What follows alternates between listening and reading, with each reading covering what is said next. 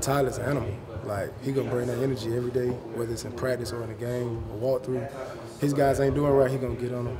A guy in another room ain't doing right, he gonna get on them. So Tyler's just a guy that, he got that energy, and when he get into his zone, he's a different person. Texas A&M, obviously, offense y'all don't see, period, until this week. How do you, Scott, I mean, Jimbo comes from the pro-style coaching tree. He does things, I guess, with his own flair.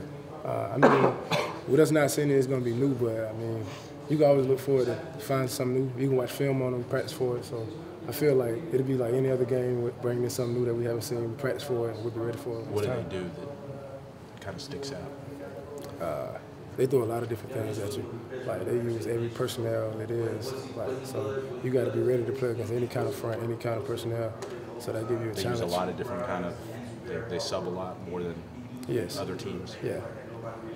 With all the two back and the tight end that they use, does that mean as a Sam, his position is kind of phased out, I guess, with you guys being in nickel so much, does that mean more snaps for you? Does that mean maybe more of an increased role for the Sam linebacker?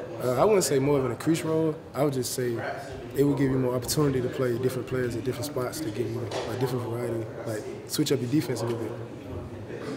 What is Kellen Mond reminiscent of? What kind of QB is he? He's a great athlete. I mean, he's a runner, we know that, and he's a great passer too. So he's an all-around great player. He's going to bring his best game, so we just have to be ready for it. Was Nix in that way?